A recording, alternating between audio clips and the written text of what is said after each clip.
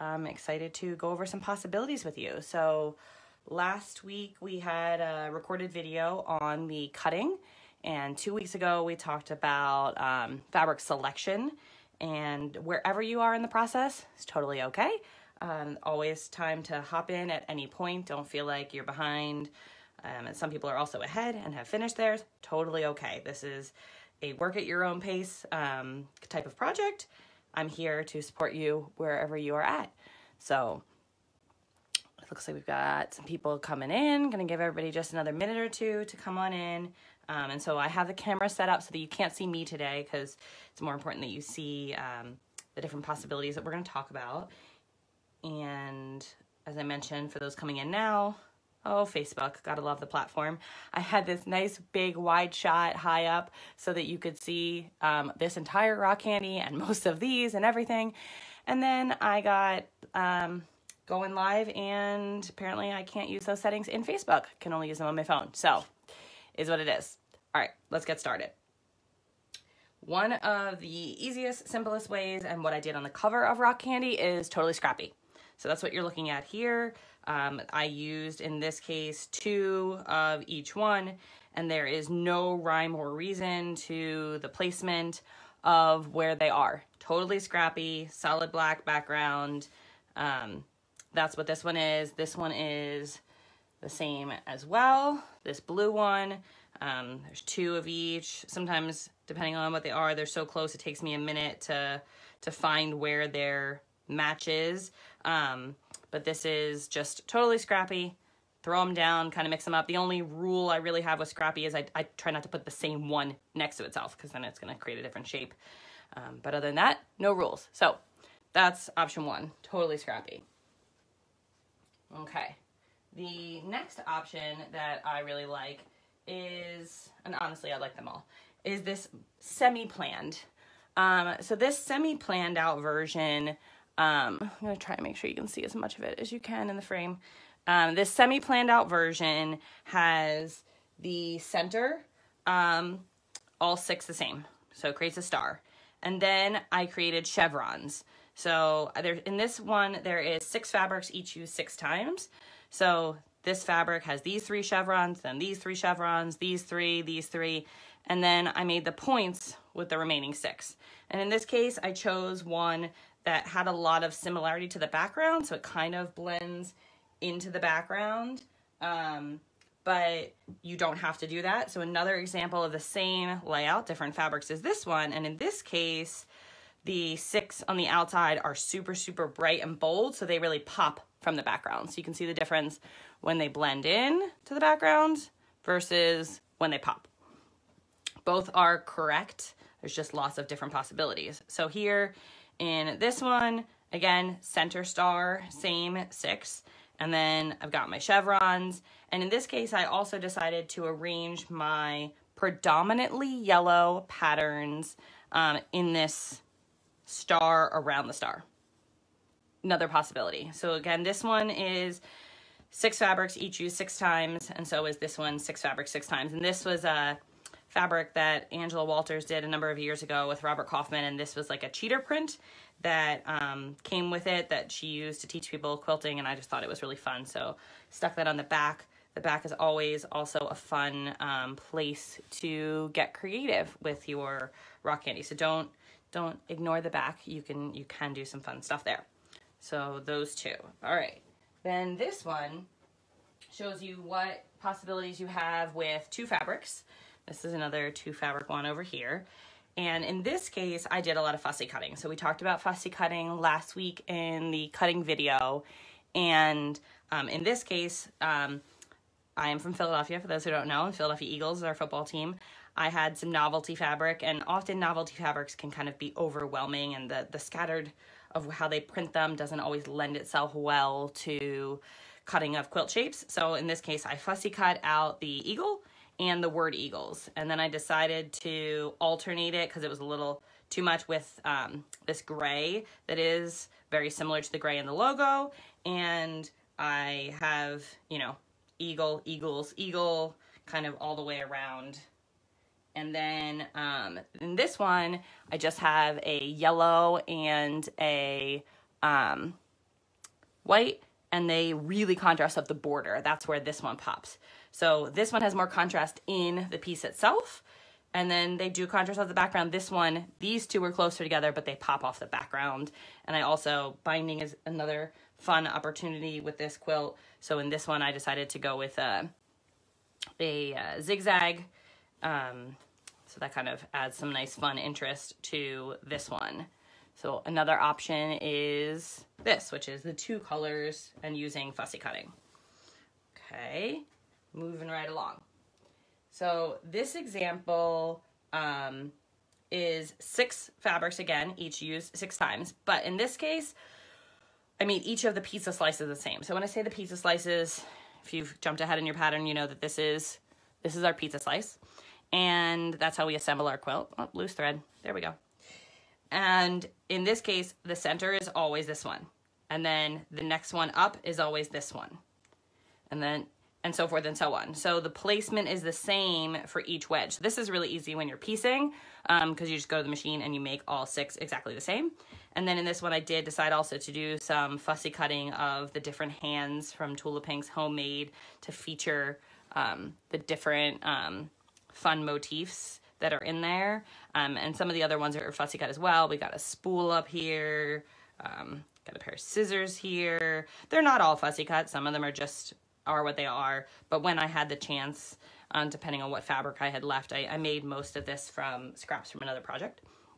This one also shows you a print for the background. Most of mine are solids, and I think that's just because I have a really large stash of solids. So when I get the idea to make a rock candy, I usually have scraps or whatever fabric for the center, but I don't always have a ton of background fabric, so I just grab from my solids. But that doesn't mean your background has to be solids. There are fun things that you can do with prints, and this shows that example. So again, this one is 6 fabrics, each one used 6 times, and each of the pizza slices is identical to the next one. Okay, now this one is this is Downton Abbey fabric from Andover from a number of years ago. Did I write the year on it? Nope, that would have been helpful. This is one of the ones I gave to my mom, had to borrow it back. I will give it back to you, Mom, as soon as we're done filming. So in this case, it's partially scrappy, partially not. You'll notice that, you know, this print is the same and it's used on the inside and the outside. This print is kind of here and there. But the one thing that I did, if you kind of look at it as the whole picture, it's kind of hard because I can't get the whole thing in it, but I'm trying, is that the center is predominantly dark. And it's followed by lighter prints to make this echoey star. And then it's got some darker ones on the outside again. And because of that, and because I used a dark fabric on the outside, these kind of blend in, some of them more than others. The purple definitely does, this one. And I'm okay with that. That's a decision that you have to make and decide, are you cool with that or not? Either way is okay. Rachel just sent me a message, 2014. So this one's a golden oldie. But it just shows you, you know, some of these fabrics, it looks like this fabric I used 6 times and this fabric 6 times. But then this fabric I only see 3 times. And then this fabric I see 1, 2, 3, 4, 5 times. So I was not consistent with this one with the number of pieces that I cut out. I probably was doing it from scraps. You don't need to follow a formula if you don't want to. You can follow a gentle formula of lights and darks. There's so many possibilities. That's one of the reasons I love rock candy so very much. So that is another fun one. I keep calling them fun ones because they're all fun. They're all good. Okay, so this one is featuring Lizzie House's famous pearl circles, pearl dots circles, and most of them are tonal. This one in the center is the metallic. And what this is 2 different pizza slices. So we have the pizza slice that is lime green in the center with green and red on the outside, and we have 3 of those slices. And then we have the slice that is the metallic in the center with the blue and the black on the outside, and then we have that slice 3 times as well. So make sure you guys can see that. So this is kind of a modification on the homemade one where we had the same fabric for all 6 slices. Bring that one back for a second. So this is the same fabric for all 6 slices, where with this one, we're doing 2 types of slices. And yeah, pearl bracelets, that's what it was called.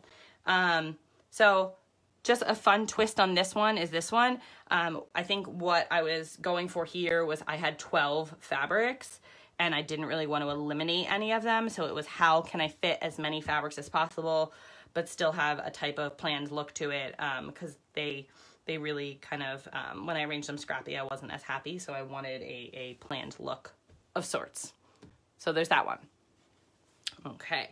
Now I have a whole bunch of pieces cut to show you that are kind of laid out. So I'm going to see if my stacking method worked. Hopefully not too many pieces fly up here. We can move things around. Okay, so of course it's not in the frame at all. We'll make that work. All right, give me a second to get this over here. So these are just cut loose pieces. And what I wanted to talk about here is how your background fabric selection is just as important as the layout itself that you choose. This is something that often goes overlooked by people, the selection of the background. They made a decision in the beginning, they don't want to change, and that's okay. But I want you to kind of stretch or think about stretching.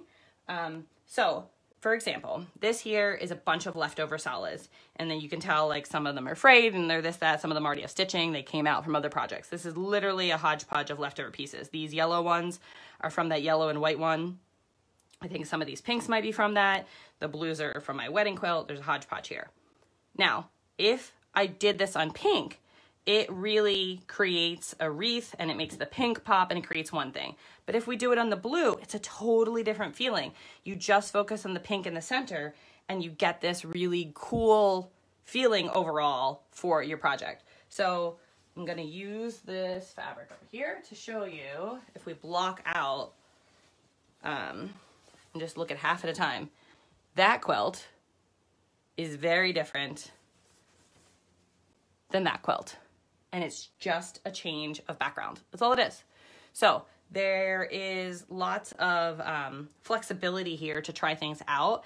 And before you go ahead and cut your background, I find it helpful to lay it out on fabric like this. Some people will cut the triangles and line them up. That's an option too. But this is even quicker because if I decide, hey, I really don't like this pink or I really don't like this blue, then I didn't waste my fabric. I didn't already cut it into pieces. No fabric's ever really wasted because you can go ahead always and you can use it for another project. But one other option is I could go towards the yellows. So give me a second and I'm gonna move a few pieces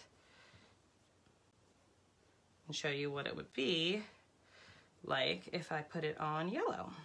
I know you probably can't see at all what I'm doing right now, but I will move it back into the frame in just a second. Okay.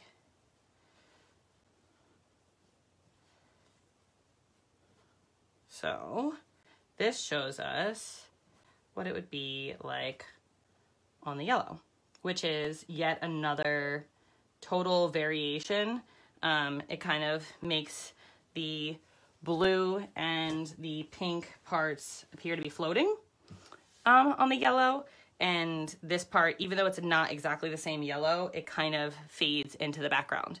So lots of possibilities whether you go with something that's going to match, something that's going to pop, but it just shows you with this one, 3 different options, same fabrics, so many different possibilities. If you have any questions about this one or anything, please go ahead and ask them. And if I'm going in any way too fast, let me know. I can always snap photos of these after we're done our live and post those if that is helpful to you. So just let me know what would help you out, and I am here to provide that. All right, so let's slide that one out of the way, and let's see what we have up next.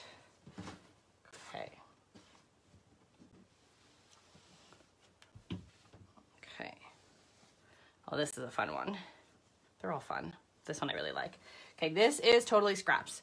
Mostly scraps from Nebula. If you are in Nebula, did Nebula, this is just a bunch of diamond scraps cut up. And in this case, what I did to kind of throw a little bit of a curveball is I made my center black to match the background. And what that does is it makes this floating wreath star. I think this could be really cool in holiday colors, whether you do Thanksgiving or Christmas. This could be really cool to create a wreath. It might be fun if you're into applique to also like applique things on top of that. If anyone does that, I would love, love, love to see a photo. And this changes really quickly if we, for instance, instead of having those black ones in the center, if we had more color in the center instead. So I'm just gonna lay a couple quick ones to show you how fast this really changes into a different look. Not wrong, not better, not worse, just totally different.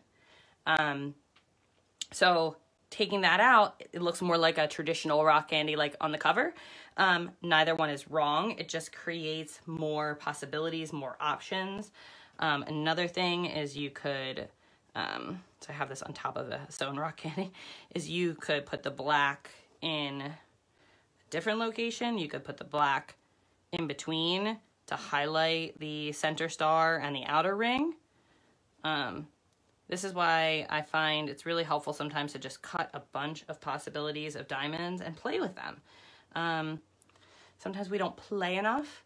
I think my kids have definitely encouraged me to do that more. I tend to historically be a cautious person and have planned out many of my quilts and things on the computer digitally, and I walk in with an exact plan, and my kids have kind of encouraged me to plan less and be a little more free and creative. When we get to one of the last ones, Nate moved some of the pieces around, and I think he has a really good eye.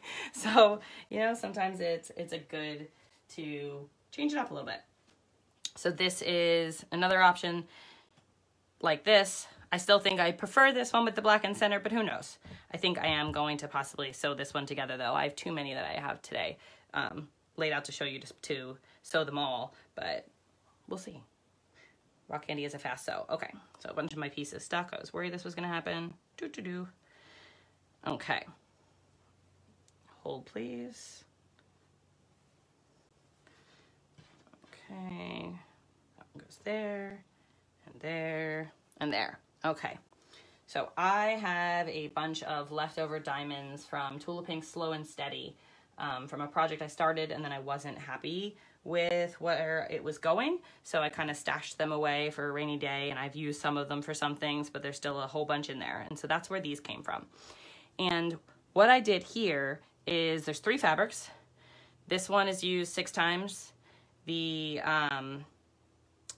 outside one is used 12 times, and then I think this one is 18, maybe. It's 3 fabrics, uneven amounts of them. So I've been showing you things that use an even amount of each, 3 of each, 2 of each, whatnot. This is an uneven amount of each.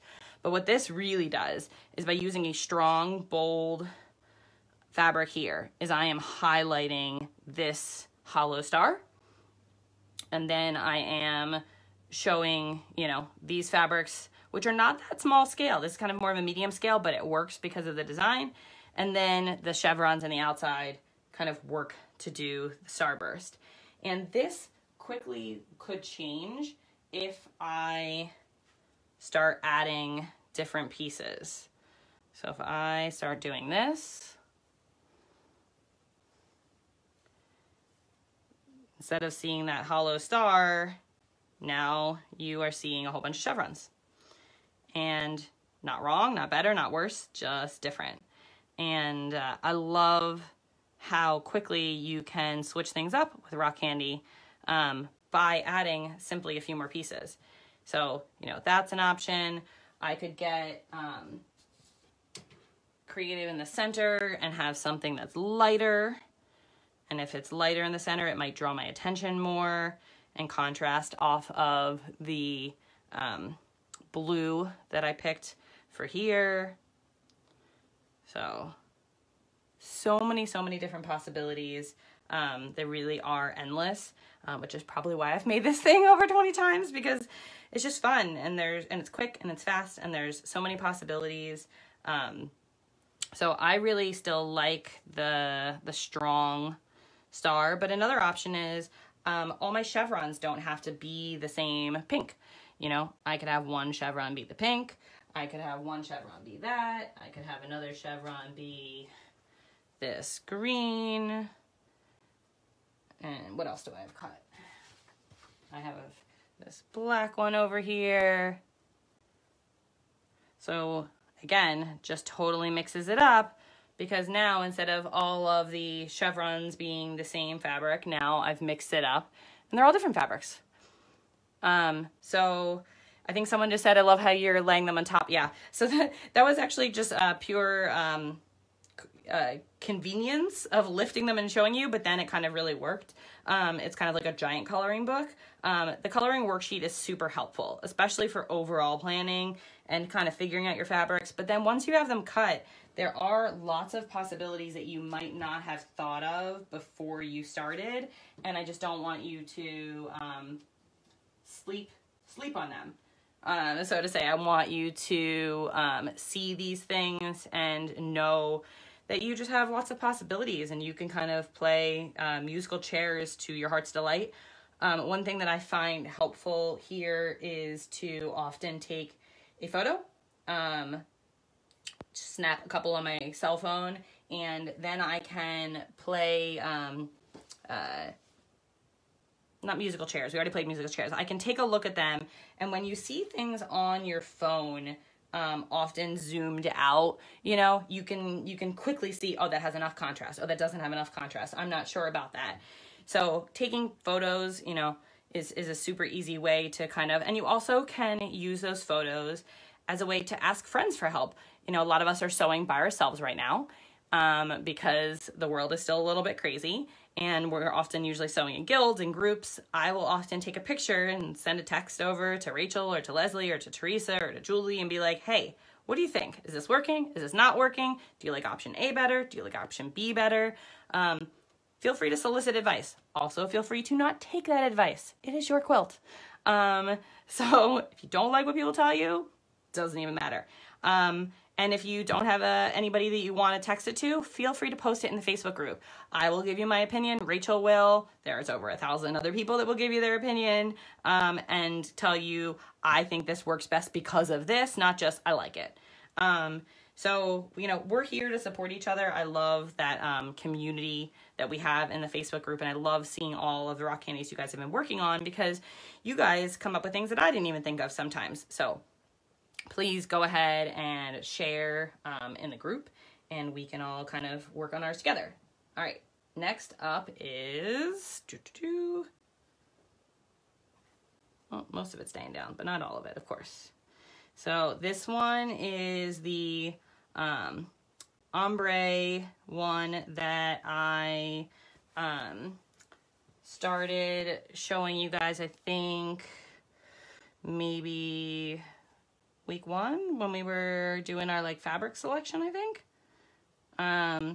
So this is from Vanessa Christensen's metallic ombre. Let me get the fabric to show you. So it is, I have a bunch of this one. So it is one long print that goes from dark to light and then back to dark again. And all of my diamonds here are cut from one fabric.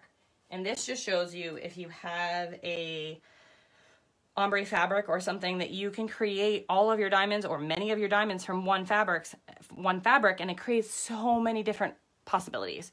And in this case, I decided to arrange them with the dark in the middle, and then kind of echo it out with a light star, and then finish it with the medium value.